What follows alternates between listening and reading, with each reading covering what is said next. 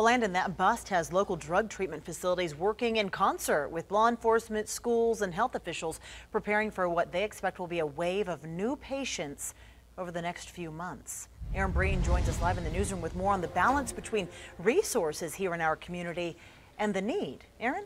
Well, Kristen, Nevada has the fourth highest drug overdose mortality rate in the entire country.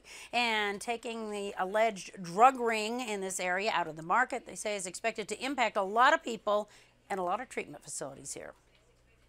Do you think this is going to impact people coming into treatment and stuff and seeking out heroin on the street?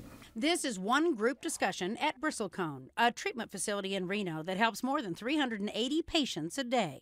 These folks are here for a variety of reasons, but they all know where to get prescription drugs if they want them. Were they surprised? It doesn't surprise me in a way because it has to come from somewhere.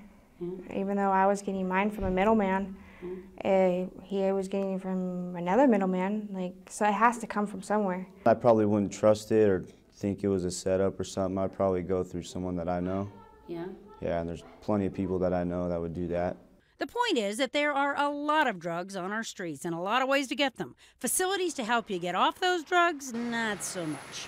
It's unfortunately a really unbalanced system. There are only a handful of us providers here in northern Nevada. Going from Elko down to Carson City, there's probably around 10. And there's not enough beds for all the people that do need the resources. And such a need is nothing new.